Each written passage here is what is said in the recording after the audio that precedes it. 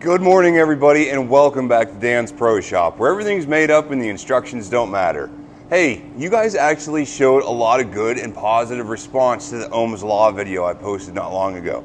And honestly, I'm freaking jazzed that a lot of you like this stuff as much as I do. Heck, I thought I was the only nut on YouTube that actually looked for this kind of stuff instead of videos of dancing cats, you know? Well, hey, today we're going to dive a little bit deeper into Ohm's Law and talk about the correlation with wattage or power, how that goes together, and some real world situations where you might actually use this stuff. Let's take a look at the bench and see what we got going on.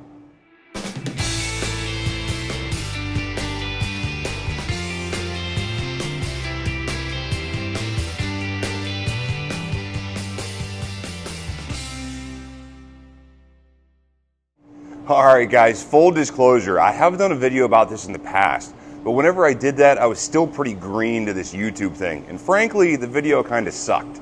So I'm going to use the same situation because I feel like it's a good learning scenario. But we're going to do this again, and I'm going to try to do it a little bit better. So let's say that you're rolling down the aisle at the depot, and you find yourself this awesome electric heater on sale for like $49.95. And it's advertised 2,000 watt heater. As of right now, you don't really know what that means. You just see a high number with a low cost, and you're like, hey man, that's going to be great. When I get back home, the old lady's going to love me. I'm going to plug this into the living room. Everybody's going to be happy. However, being naive to this number could really cost you. So, whenever we find power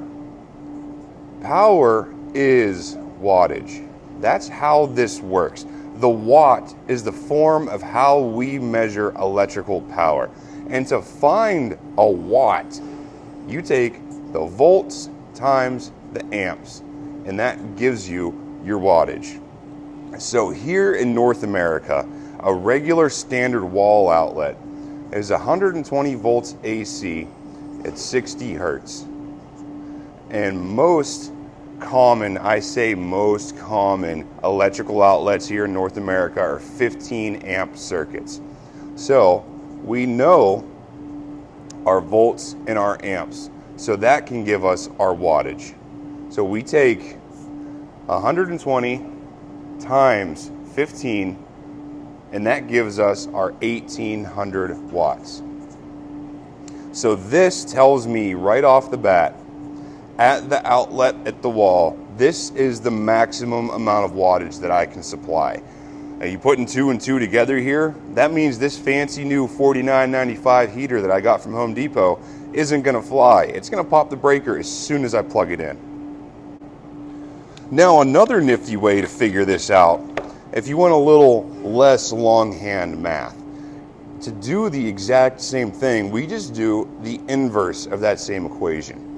So we take our 2,000 watt heater in question, and then we divide it by our available voltage, because this is our wall outlet and this is the heater we're trying to plug into it. Now we get an answer of 16.67 amps.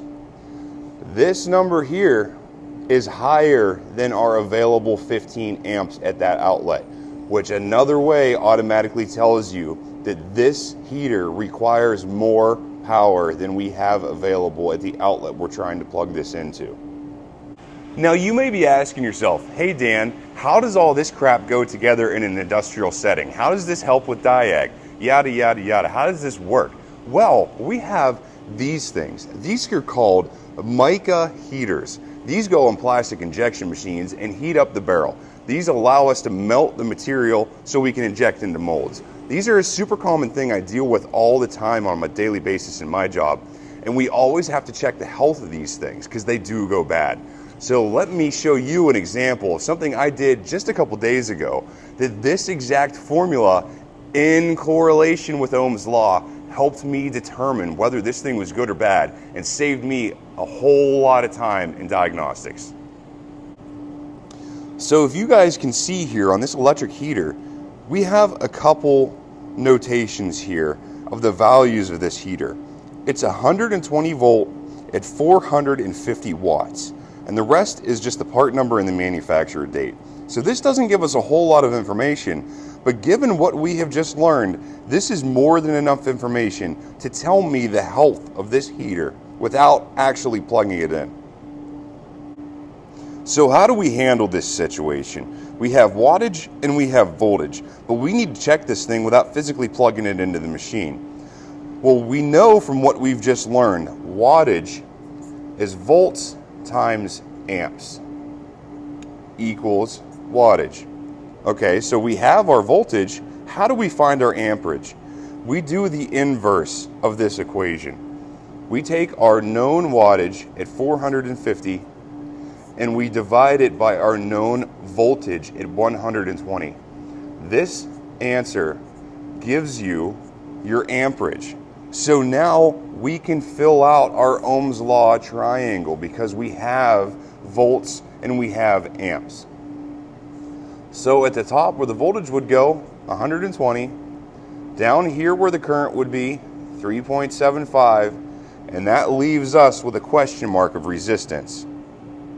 Now to find resistance, you simply cover the segment that you're looking for and do the equation that's left over. In this situation, 120 divided by 3.75. And that gives us an answer of 32 ohms. And that will tell us if this heater is in good health. So why don't we just break out the trusty fluke here, set it on ohm, and see what we get for a value versus our math. Go ahead and take our leads here.